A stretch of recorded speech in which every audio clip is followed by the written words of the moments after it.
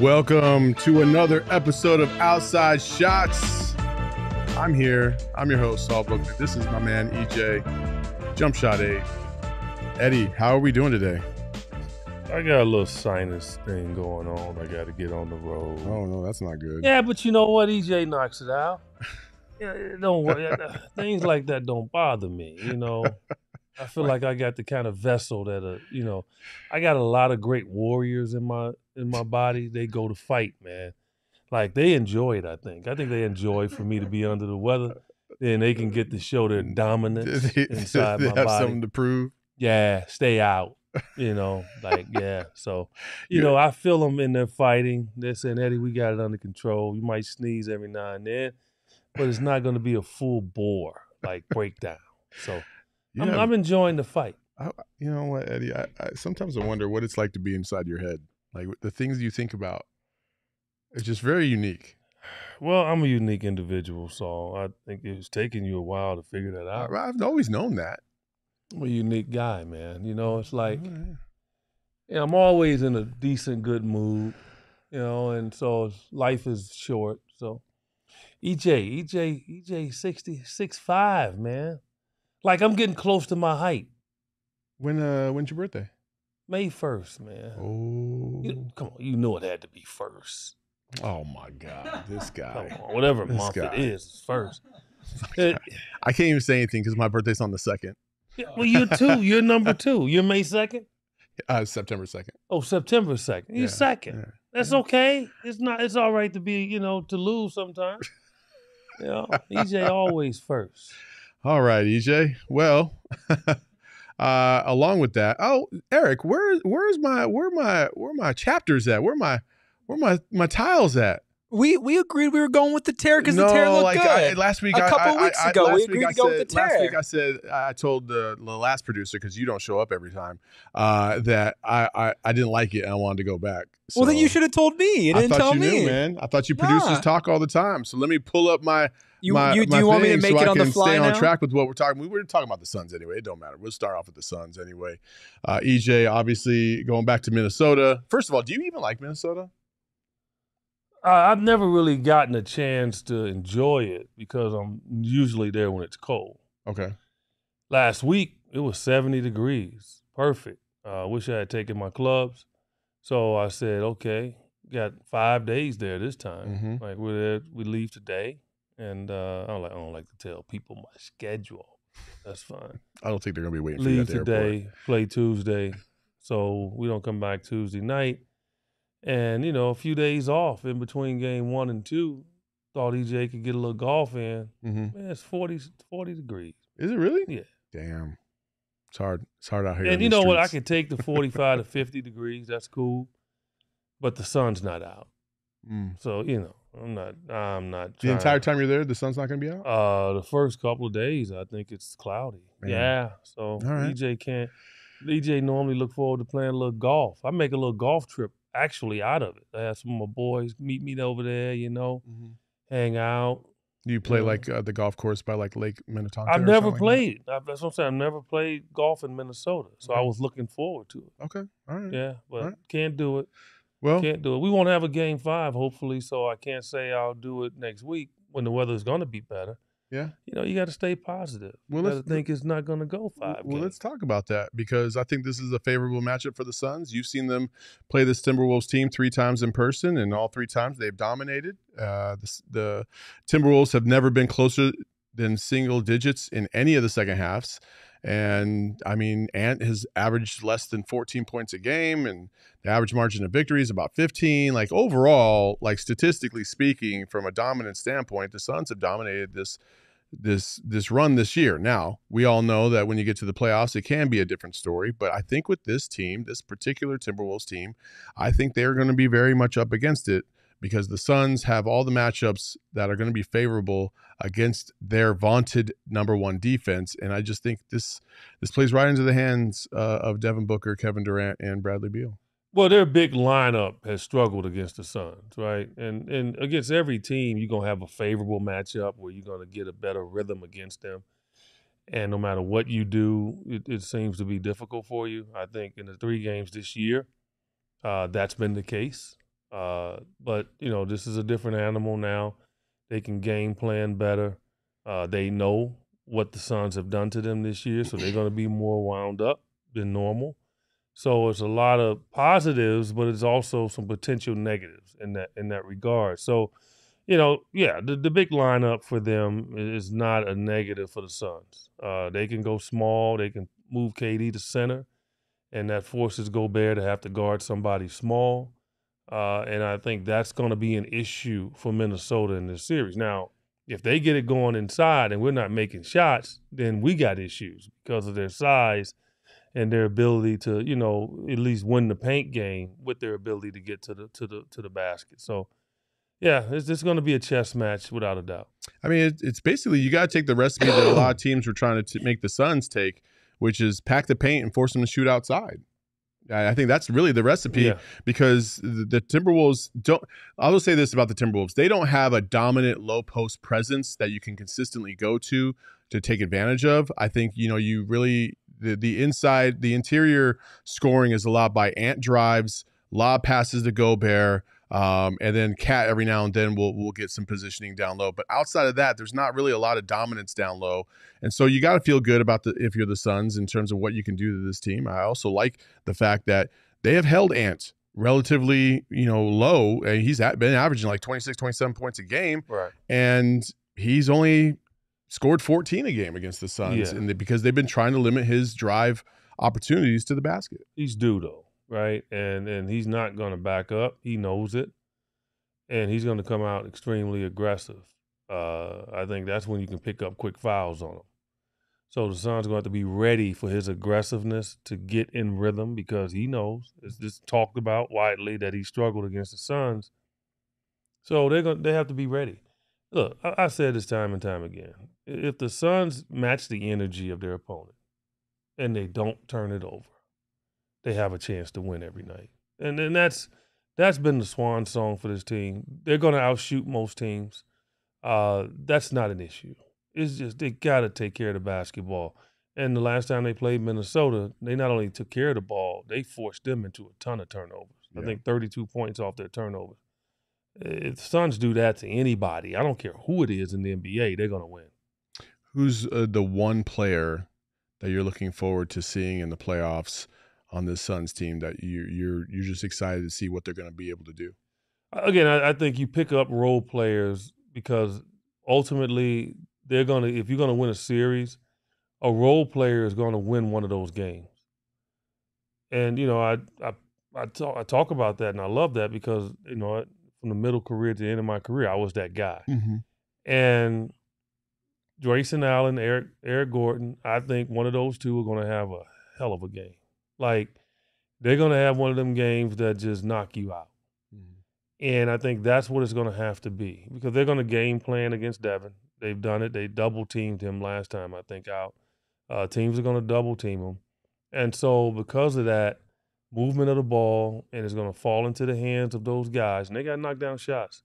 And I just think those two, the role guys, Bobo, all of them, that's what I'm looking forward to see if they can really step up. Because if they step up, that's the difference in a close game and a blowout. Yeah.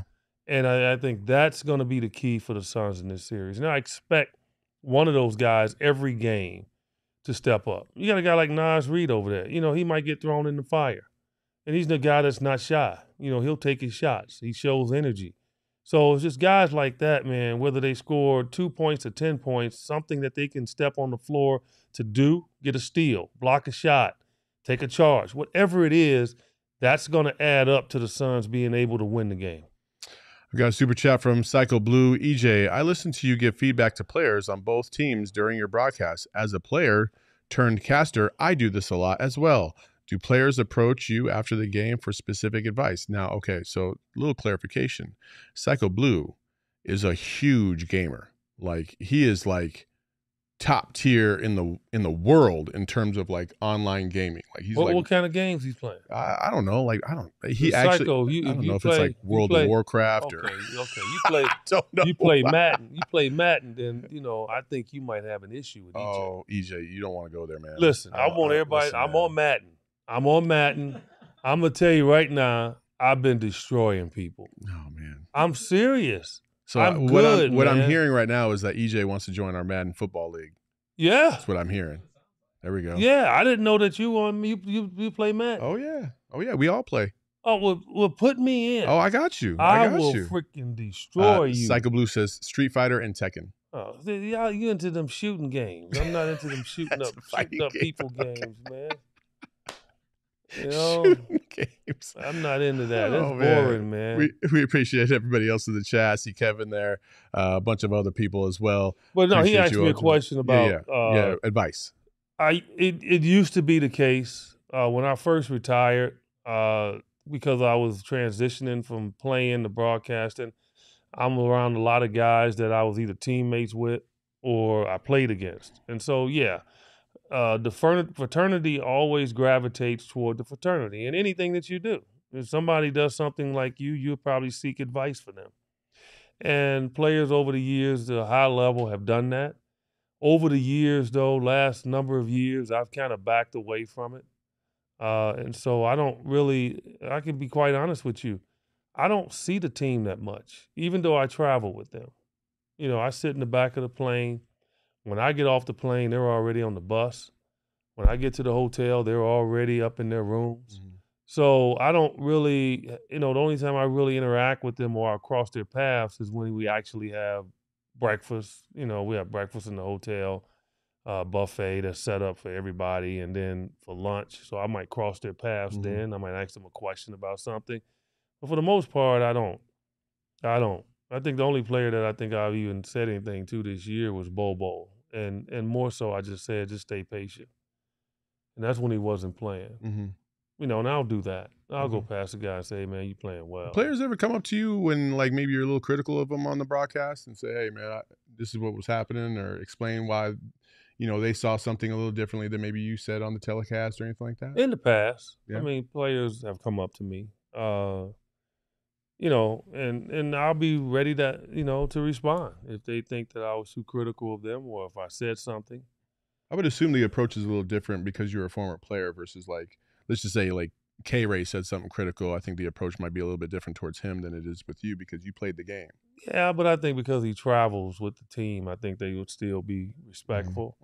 Mm-hmm. Unlike me, when I played, announcer for San Antonio said that, just put Eddie Johnson out there. He can't guard nobody. And I'm like, and that particular week, Paul Westphal stood up in front of the team and said, Cotton asked him who was playing the best defense over the last 2-3 weeks. Mm-hmm. And Paul Westphal stood up and said, Eddie, right? Mm-hmm. And then he showed tape. Like, but you get that moniker and people think you can't play. So this broadcaster was saying that, and I'm a guy that watches all the tapes. I got like 80% of my games in storage. So, Mike Woodson was visiting me a couple of weeks ago, and he was talking junk, and he didn't know that I already had queued up a video of a game that we played, and he started talking smack. So I had 2 TVs, so I had the TV on the Final Four, and then he started talking smack, and our families were all sitting there. Mm-hmm. I put it on and showed him shooting the ball every damn time he touched it. It was hilarious. So I said, don't mess with me. I have tapes of every game. So, yeah, I mean, I would watch tapes and stuff like that. So I watched the tape of this guy ripping me. Man, the next game, I wrote a note out. And seriously, and it wasn't a nice note. It was a little colorful. I told him to kiss my, broadcasting. Oh, yeah, went at him. And I folded up, and I put it in my sock. Uh-huh. It was in San Antonio. You played with it? Ran out for the game, and I was playing the game. I sauntered over during like the middle of the first quarter, reached in my sock, took the note, and set it right in front of him. That's a true story. Really? What did he say? Yeah, people. He didn't say nothing. He didn't say nothing. I think the next game he commented on it that I gave him a note, and it was very vulgar. I didn't say anything about his family member or anything. I said something about him. But, yeah, I've had players come up to me. One player came up to me. I'm not going to even say his name. And he called my room. Hey, Eddie, I can't. What do you mean? What do you mean? I was injured, and what do you mean? The team. I shouldn't have played a lot of minutes when I came back, and the team played well without me. What is? And he went on. Well-known Phoenix Suns player, and he went on. I listened, and then I just said to him, I said, you know what?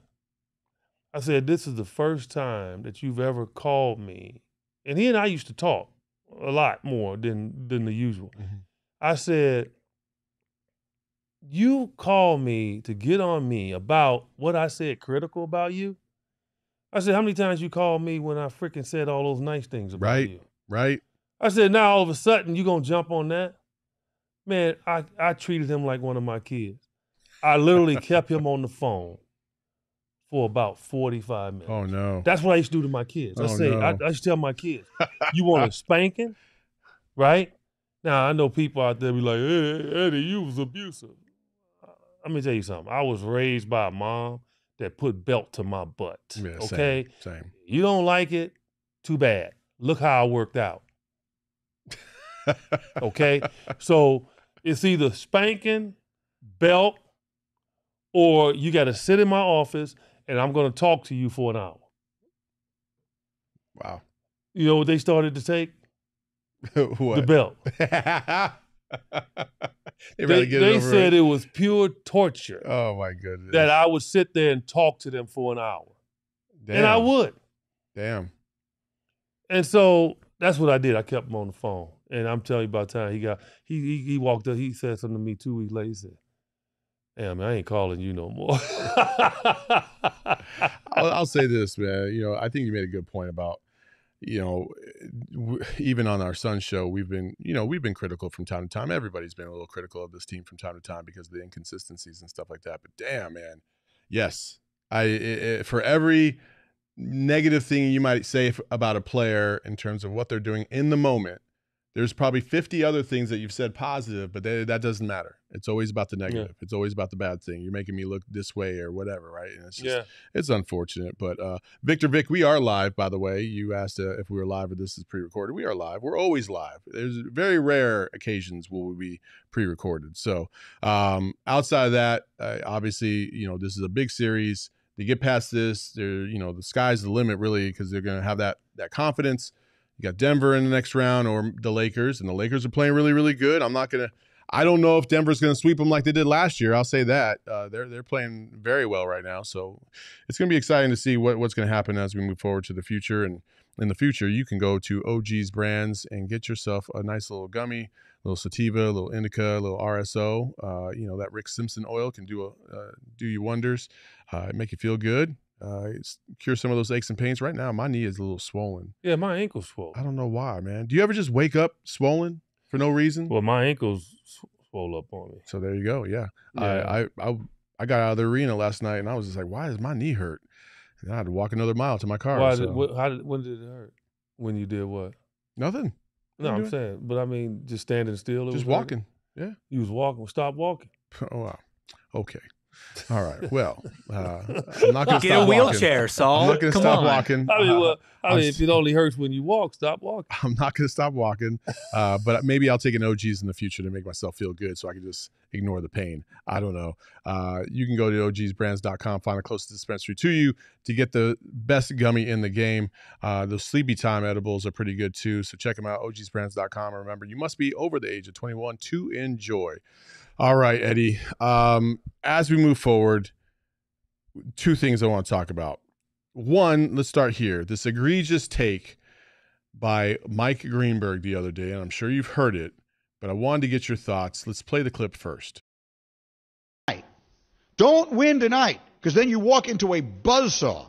You ever see the movie Fargo where Steve Buscemi winds up on a wood chipper? That's what going into Denver to play the Nuggets is. Just the end of your season immediately. So Mike Greenberg in that moment, this is before the Lakers played the Pelicans on Tuesday, said that he thought the Lakers should tank the game so they could get a favorable matchup against the OKC Thunder by playing whoever would win that 9-10 game, which was ultimately the Kings, it just goes against every competitive fiber in your body. It doesn't make sense. It was probably one of the worst takes I've ever heard. I don't even understand that perspective. It definitely feels like a non-player perspective. I know you've heard this. I was very curious to hear what you were going to say about this because I did not hear your NBA radio satellite show on Sirius XM radio every day from 2 to 5. See? Let me take another swig of my vodka. 1 to 4 or 2 to 5? Well, 1 to 4 now. It's 1 to 4 Pacific time. All right, there you go. So, let me take a little swig. Nobody wants to hear that on the audio, Eddie. Just tell them what you think. No doggone well, it's not vodka. It's tequila. But I like Mike Greenberg. So do I. I liked him on Mike and Mike. I missed that show, but he and Mike didn't get along. I like his show now for First Take. Get Up. He's the ultimate water boy. It was disgusting what he said. Like, and again, when I say water boy and couch potato, I think water boy really in general is not a negative. Couch potato is a little negative. That means you got to get up and work out. But he's a water boy because he has not one competitive bone in his body. He's a guy that would actually, be okay with, I believe, cheating in the game. I would never play golf with him. I think he'll find every way he can to win in an indirect way. I just, that comment just blew me away. So you're telling professional basketball players, you're telling a team that LeBron James is on, a guy that has made a history of going to the finals, and only one person has gone as many finals as him, well, a couple of people, Bill Russell, Sam Jones, I believe. All right, that's it. You're going to tell him to lose on purpose. You're going to tell him to actually try to make it easier for him to win. Knowing that if he did that and you all suspected that he did it, you would destroy him. Yes. Come on. Like, LeBron knows what his legacy is. No matter how you look at it, it's okay. It's he and MJ. However you look at it. That's already in stone. That is not going to change unless Wembanyama, somebody coming up behind, right, is going to knock him off the throne. So he knows this. So if he loses, yeah, people will say something, but he's 39 years old going on 40. Like, he has a built-in, already earned excuse. Would you agree? Yes. So why not roll the dice and see if you can be great and legendary more than what you are? Like, that's the goal. And that's why they needed to win that game. That's why they need to play Denver again, a team that's beaten them 8 straight games, swept them last year. They need to play them. And guess what? He's coming with a much better arsenal than he has from last year. That's it. Yeah. So I'm going to tell you right now, it's not going to be a sweep. I think it's going to be a close series. I think the key player in the series is D'Angelo Russell. I think if D'Angelo Russell can somehow, some way close to match Jamal Murray, Denver's in trouble. Oof. I mean, if he can, right? If he can. If he can. That's the key, right? So I'm not saying he won't go south, but I don't know if they got the number of defenders that's going to be able to stop him. Yeah. Okay, Kentavious Caldwell-Pope is going to be all over the floor guarding different people. So D'Angelo Russell is going to have his opportunity. And I think he's the key to this series for the Lakers. The Denver bench is the key for them. And it's a bench that's not as strong as it was last year. Yeah. So, no, I mean, come on, Greenberg.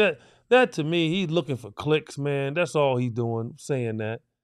You know, He's typically not a clickbait guy. But he was looking for one there because he knew when he said that you promoting a team lose on purpose. I mean, come on. Psycho Blue has a super chat right here, and he kind of lays it out as well. He says, "Saul, where would Fargo, Buzzsaw, Buscemi fall on the Buscemi scale?" I don't do the Buscemi scale. These guys do. That's an Espo thing. You can ask him. I'm just not really. I don't really know much about that. So Zion and Butler injuries are why you go all in wherever your seed to avoid play-ins. Let me address that. Go ahead. Because, one, I have to apologize for one. I sent a tweet out last night. Yeah, about Jimmy Butler. Yeah, but I sent it out before I actually knew what his diagnosis was. So it was before the game. I mean, not before the game, but, it was like right at the game ended. Mm-hmm. And then I sent it out. And I got on him. I'm like, you call yourself playoff Jimmy, but you're play-in Jimmy. You're not playoff Jimmy. Mm-hmm. You got to play into the playoffs. And I said, if you took care of business during the regular season, you wouldn't be that way and you wouldn't be limping right now, okay? And then, I don't know, about 8 minutes after that, they came out and said he might have an MCL. So it didn't look good, right? I would have to admit the tweet didn't look good. Did you delete it? But I deleted the tweet, but I also wrote another one of why I said it. Mm. But I added the apology at the end because if I'd have known that it was an MCL, I wouldn't have probably mentioned anything about him limping. Yeah. Right? So, I mean, I can admit when I'm wrong. But you're not wrong about that. I'm not wrong at all. About the dude regular season. He doesn't value the regular season. He admits that he doesn't. Okay, he accepts the nickname Playoff Jimmy. And to me, George Karl, Larry Brown used to always say, Eddie, if you with the game, it's going to with you. Yeah. And it does. And people are like, well, the Suns, one of their players could get hurt in the 7-game series. That's fine. That's fine. But you know what? It's one less game. Like he has to play he had to play 2 extra games if he can play, right? Mm-hmm. So he's playing in a play-in game when it's pretty much assured that if they played hard during the regular season and he played, they would be a 4 seed. So that's my point. You got to be proactive, man. You got to close your eyes and look to the future and say, you know what? If I did this can happen. If I did that can happen. And that's what I'm talking about with him. Like, I mean, you don't want to be in the play-in. Like, if the Suns had to be in the play-in, you know what I was going to make reference to. 3 losses against San Antonio, mm-hmm. 3 losses against Houston, mm-hmm. a bad loss against Portland. Like, that's why you play the game in the regular season. And Jimmy Butler doesn't, man. And so I felt a little bad about the timing of my tweet, but not what I was saying. Yeah. No. I can't stand that playoff Jimmy. Man, playoff Jimmy. No, play during the regular season, man. Take everything serious. And I don't think he does. And it's unfortunate now that he might not be able to play for a while. And that's probably going to cost the Heat because, tell you what, if Kobe White played halfway as he played last night, they in trouble. Yeah. Yeah. I mean, listen, man, that's why you got to play. You got to play hard and you got to play all 82 games if you're healthy. And that's, listen, man, I don't know if it's this day and age of player that is just trying to coast because they think they have everything and they don't have anything to work for and they can just coast to the playoffs. And then once they get to the playoffs, they can turn it up. But I just never been on board with that. I just, like you said, like if you F with the game's going to F with you. And, I just don't like it. But let's move on to something that is also a little, I don't even know how to put this in context in terms of how I feel, but I think it's a little sad that the dynasty is over for the Warriors because I do believe it's over. Is that? I mean, let me just say this.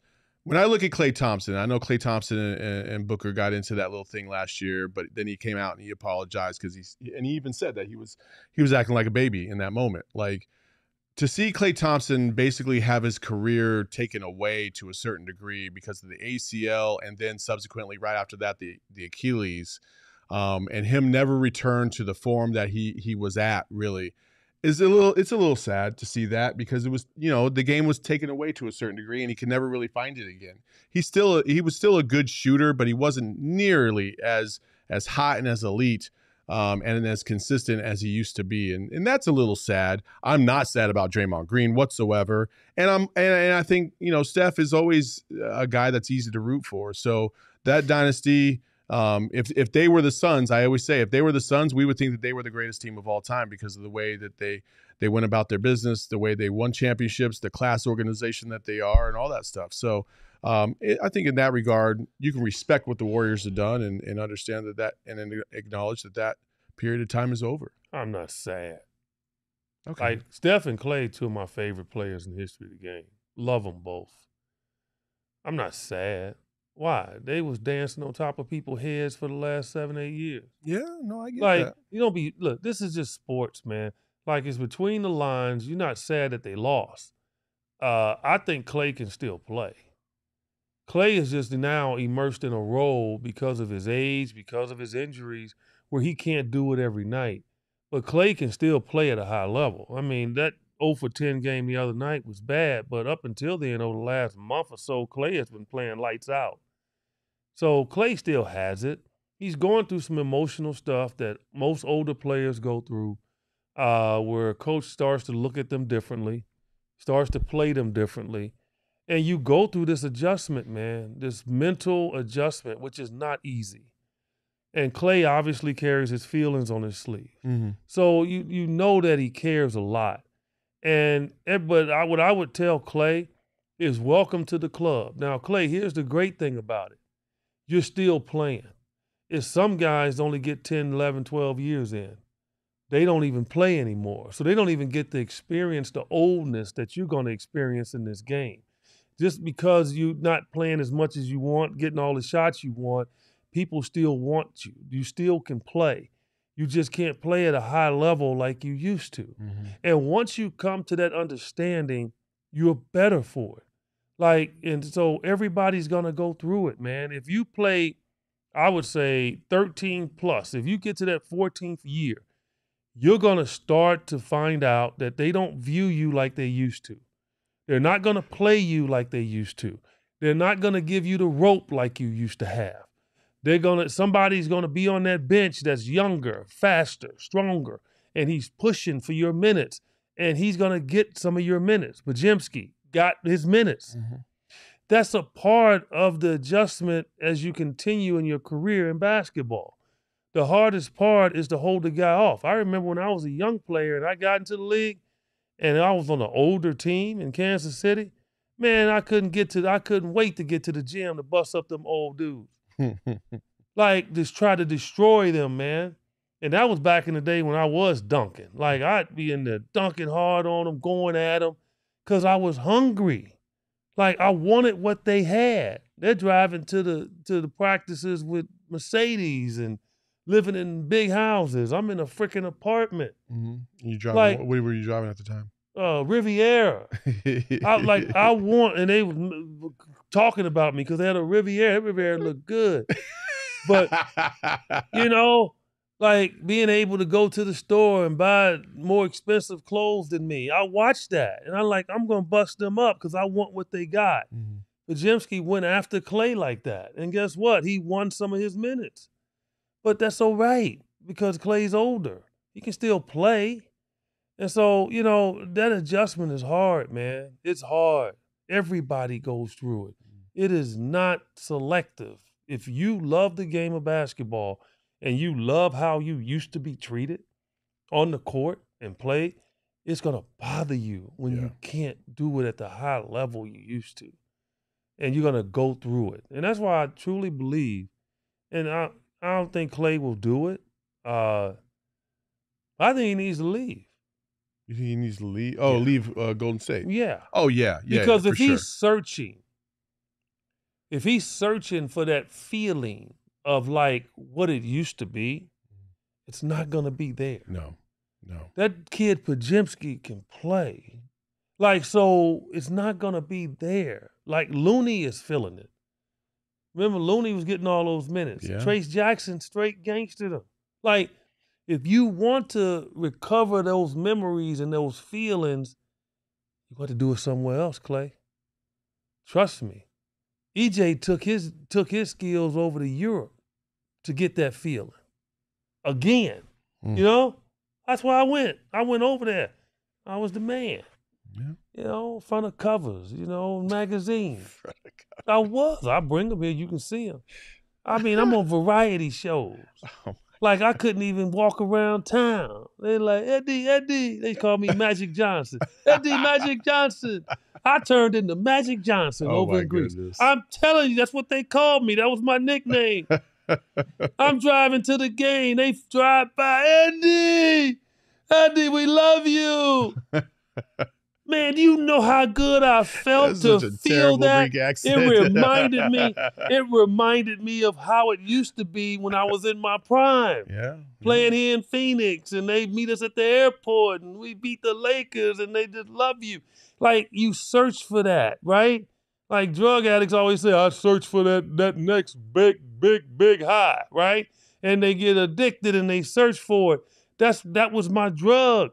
I went over there, man, please, walk in the restaurant. Oh, Mr. Johnson, what do you want? I sit over there.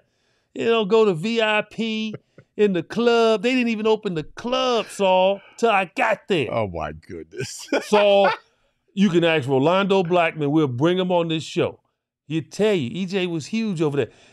I'd call the club. Clubs didn't open in Greece till midnight. I say, hey, we're coming to your club tonight. We get there, 1,000 people outside because they've announced it and blared it all over Greece. We pull up. I pull up in my car right in front. Get out like, MJ or Magic would do. Like, right? Open the door and everybody, yeah, what's happening? Take a few pictures.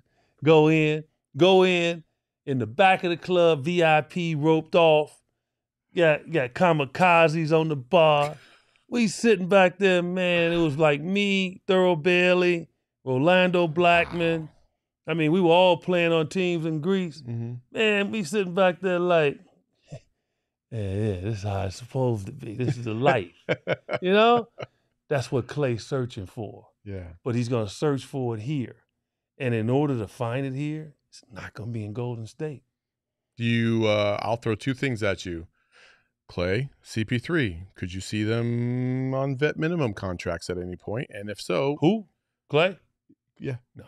Okay. CP3? Well, CP3 maybe, because I think there's two different things there, right? Clay is still viable.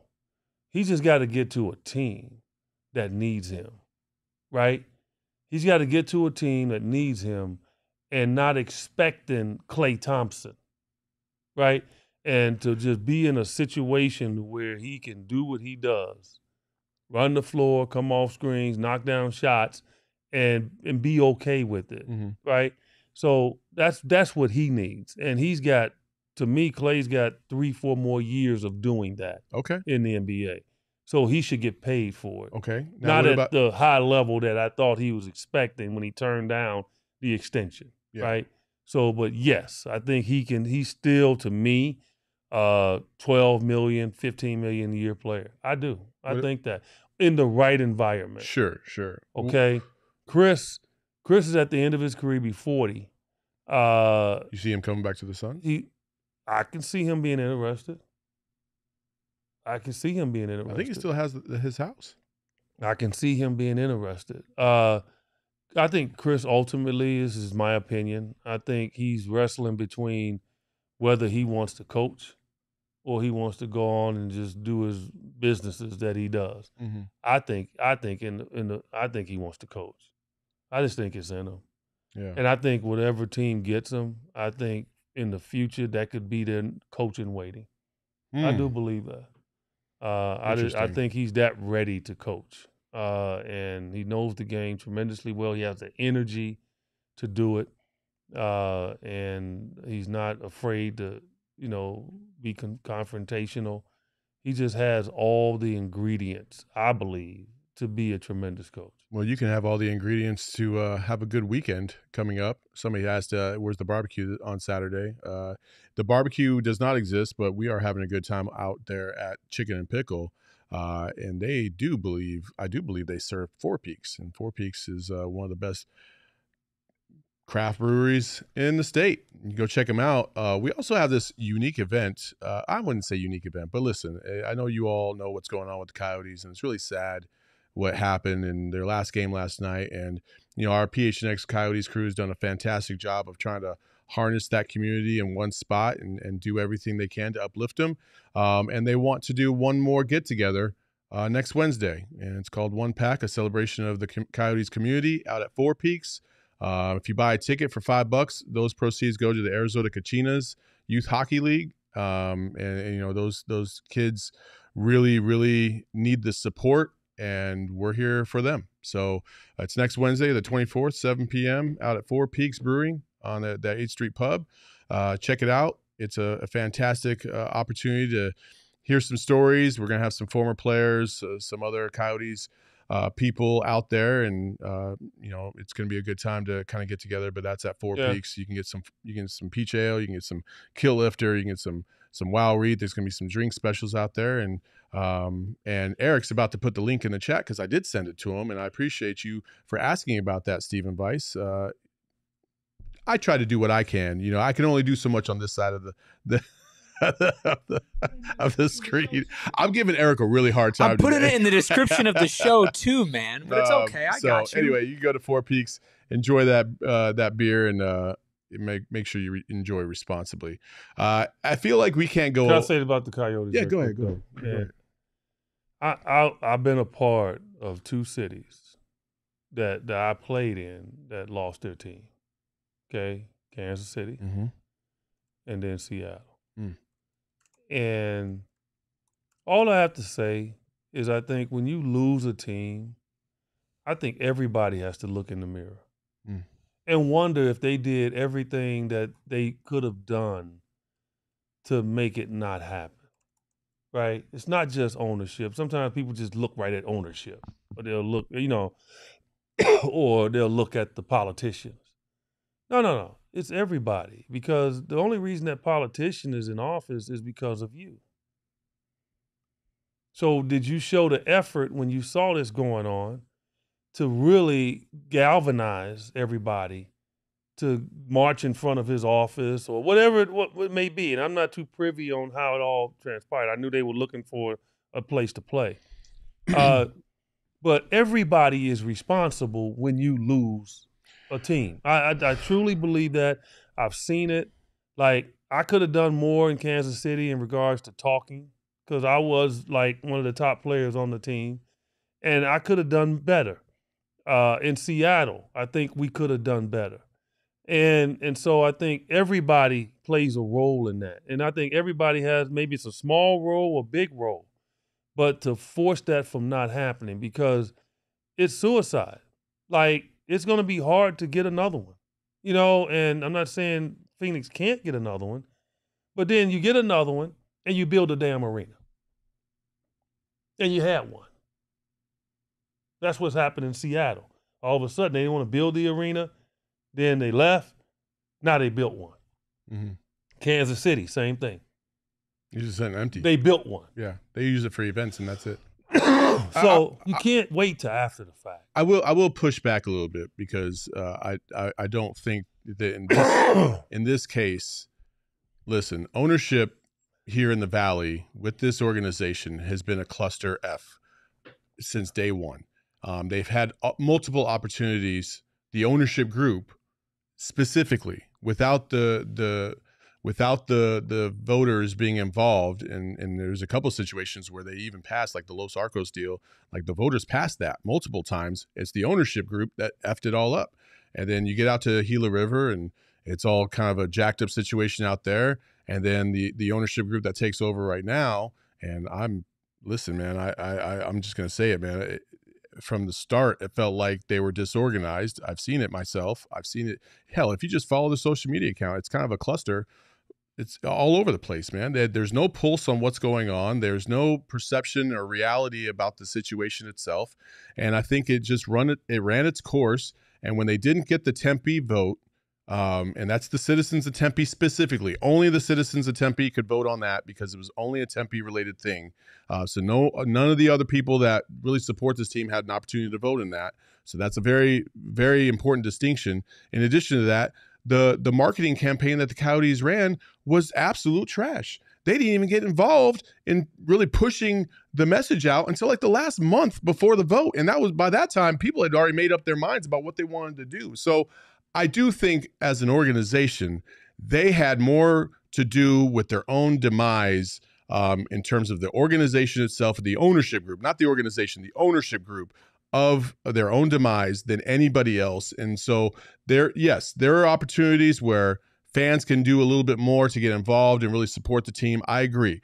But in this instance, I just don't see that being the case because it was so heavy-handed from the ownership group. And when they proved that they could not get things done in a timely manner, and they had multiple opportunities to do so, they came up short at every single turn. And so that's why, and listen, these things, nobody's going to be able to tell me that this thing wasn't in the works for months. It just I refuse to believe that. You always have options. And we just hear this 2 weeks ago before the end of the season. Like that's just you always have options. That's just terrible. You always have options. This is terrible. Yeah. Go ahead, Eric. It's also how they've treated the employees too. Yeah. Ownership, like it's not like they've taken it on the chin and been upfront and honest. Like I know people who work over there and they were left in the dark for so long as well, and some of them still are. It is a really, really bad organizational look, and I'm sure that there's some percentage that a lot of people play where it comes to fan support or whatever, but we have such a rabid Coyotes fan base. It's like just because they were down for a couple of years, like rebuild-wise, that should never lead to a relocation. Yeah. So sometimes you just think, man, like you get content, and that's why I think the teams left Kansas City and Seattle. Is this people got content to think, oh, it's just going to work itself out. Mm-hmm. And then they don't do their part, even though it could be small and they don't think it's powerful. But if you get 100 people doing a small part, it becomes big.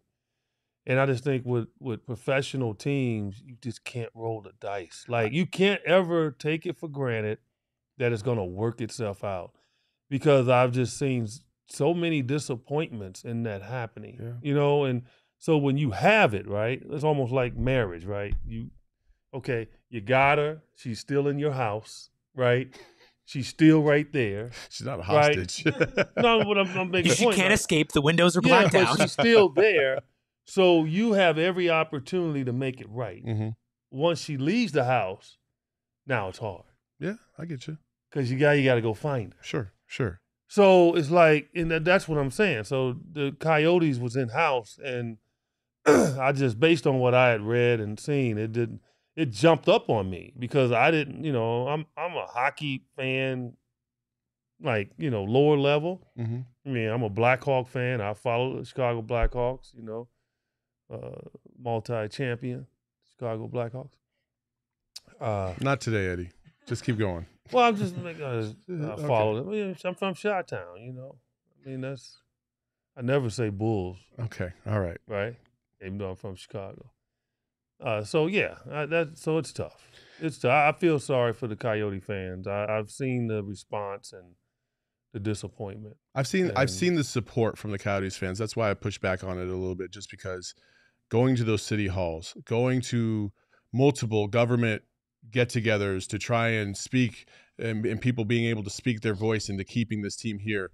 There's such a passionate group, and at every turn, I don't know if there's ever been a group of fans, a fan base that has been drugged through the trash like this fan base ever. Yeah. In any other city, any other sport. Like 30 years of getting the short end of the stick time after time after time. And it felt like since day one, the tease of, oh, well, they might leave Phoenix or they might leave Arizona has always been there. And it's just really unfortunate. And I don't want to dwell on it too much because we got other things to go. But, yeah. It is. I just wish that, obviously, Suns Arena could be able to house hockey, but it's not configured, obviously, for hockey. And I just wish that was the case because, man, like the bravado when you talk about your city. We got 4. Yeah. We got 4 professional teams, and now,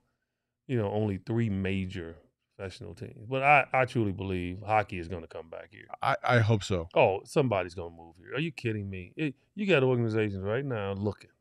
Listen. And they know they're going to get everything they want. Like, that's how it works. I want to say yes, but look at LA.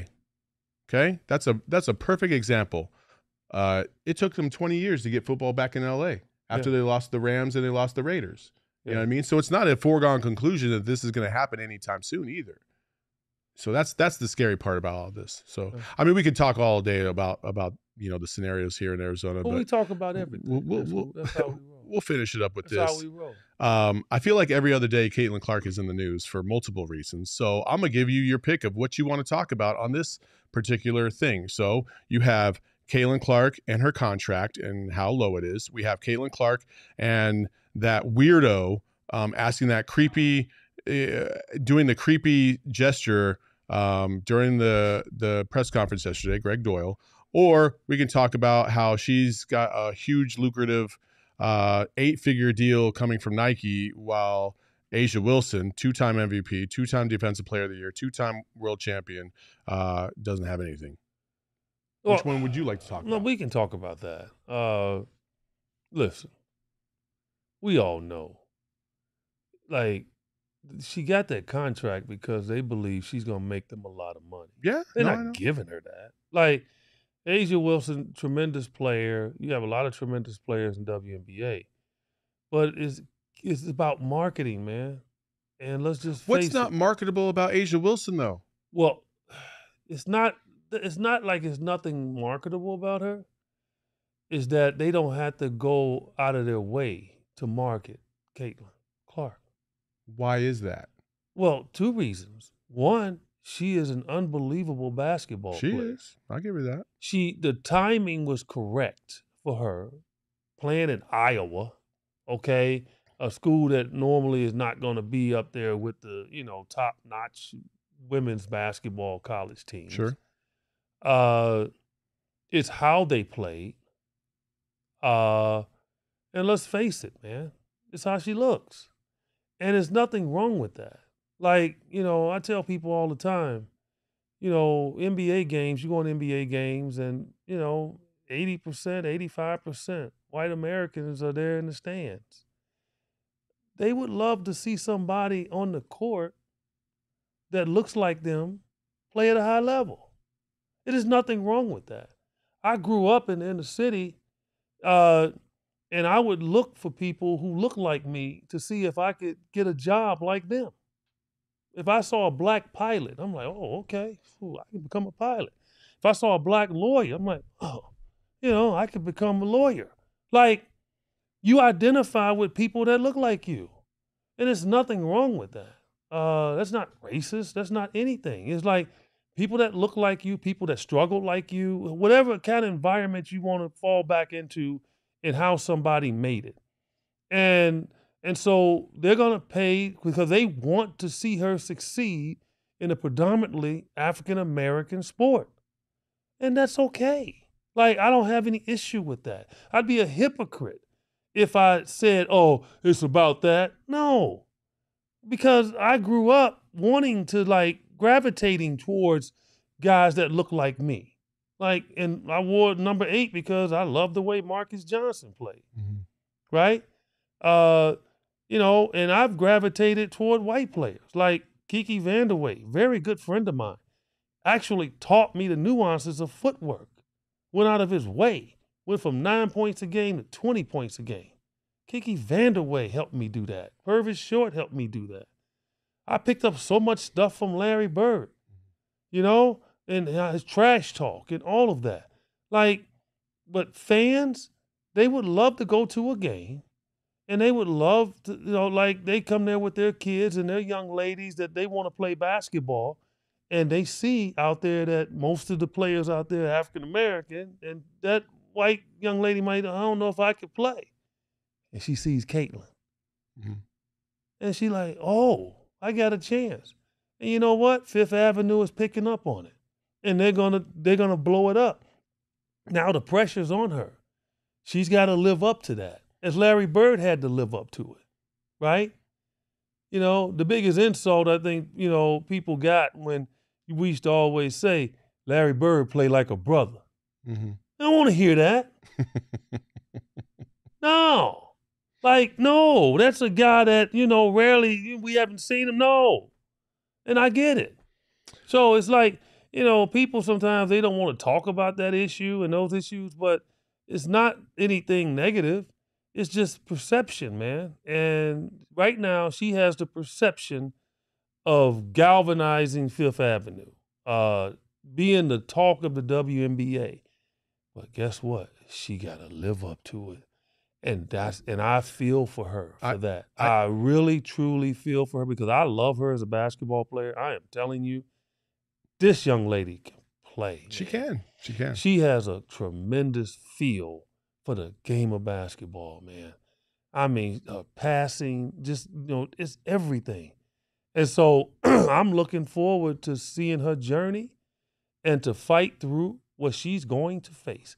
Because I am telling you, they're coming after her. Oh, yeah. No, she got a target on her back for sure. DT's already ready. She's going to have to come with it, man. I'm just telling you, man. Did you hear DT's comments about Caitlin Clark? Who? On the broadcast? Taurasi. Yeah. Yeah. Did you have any problem with it? I didn't. Look, you got to prove yourself. This is college is one thing. The WNBA is another. Like, you got to prove yourself. This is not like you got to show that you're worth what they're saying. Yeah. And of course, Diana Taurasi to me is the greatest female basketball player ever. And the reason she got it is not just strictly on talent. It's longevity. It's her winning. It's the combination of everything about her. And because I can throw in Cheryl Miller. If Cheryl Miller never got injured, Cheryl Miller by far would have been the best ever. She got injured. Cynthia Cooper, okay? I mean, Cheryl Swoops. Yeah. We can throw down a lot, you know, and it's a lot of tremendous players right now in the WNBA. So, no, I have no issue with what Diana Taurasi said. You know, obviously the timing wasn't right for people that didn't want to hear it.